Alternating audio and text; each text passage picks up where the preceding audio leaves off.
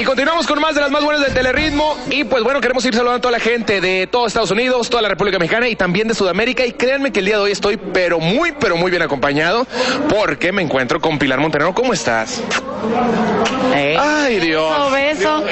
Muy contenta. La verdad es que la gente aquí en Torreón se portó súper cálida conmigo y todo el mundo me enseñaba, bueno, no todo el mundo, pero mucha gente tendrá el disco nuevo, la portada y el póster y se siente muy lindo. Oye, platícame, ¿quién fue el canalla? A ver, platícame de ese canalla.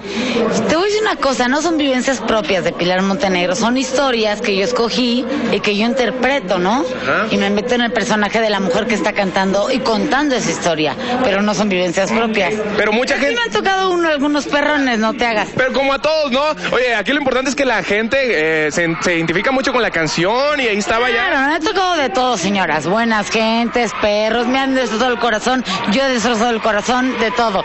Porque si no, no podrías interpretar canciones fuertes, ¿no? Sí, yo creo que para eso es, tienes que vivir y tienes que, yo creo, sentirlo. Y yo creo por eso te salió muy bien la interpretación. Y vimos cómo la gente te trató, coreaban las canciones, los caballeros estaban embobados, me incluyo también. Aquí también mira cómo los tienes ahorita. Pero lo importante es que la gente pues sigue cantando, oye, y la canción de Quítame ese hombre sigue y sigue fuerte. Te voy a decir qué pasa, esa canción estuvo 13 semanas en primer lugar en Billboard en Estados Unidos. La verdad es que rompió récord gracias al público.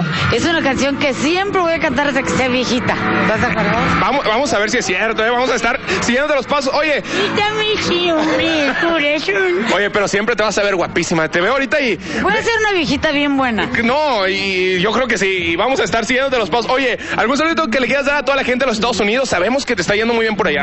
Amigos de Estados Unidos, que Dios los bendiga. Espero estar muy pronto con ustedes y échenle muchas ganas a su trabajo. Oye, ahorita estás en Torreón. ¿Para dónde vas? Ahorita vamos a presentarnos con Garibaldi en el Teletón. Después canto yo en el Estadio Azteca el sábado. Luego nos vamos con Garibaldi a cantar a Cuernavaca y luego yo me voy a Costa Rica. Se llena de trabajo.